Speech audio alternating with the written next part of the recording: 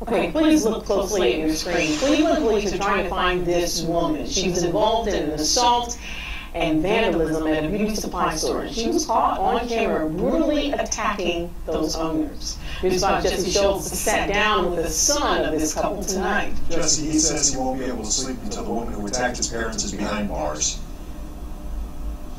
Yeah, their son did provide News 5 with cell phone and surveillance video of that attack, but I do have to warn you, it is hard to watch.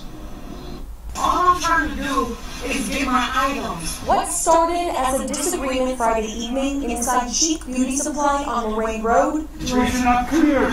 We cannot give you anything because it's not clear. ended violently for David Joe's parents. He says a customer came in and could not pay for the item she wanted. It was one of those prepaid debit cards, and she put the PIN numbers in, and it was declined, and she was not happy. Just give me my...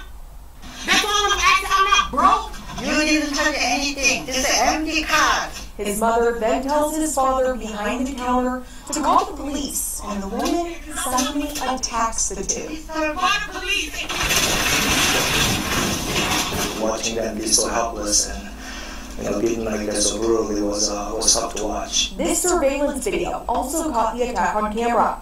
The video shows the woman lunge at Joe's father, and when his mother stepped in, she started beating and dragging her, knocking her unconscious. I knew what I was watching, but I couldn't believe what I was watching. After about a minute, the woman leaves the store. Just because they're so weak and helpless, she decided to be okay to attack them, which is unbelievable to me.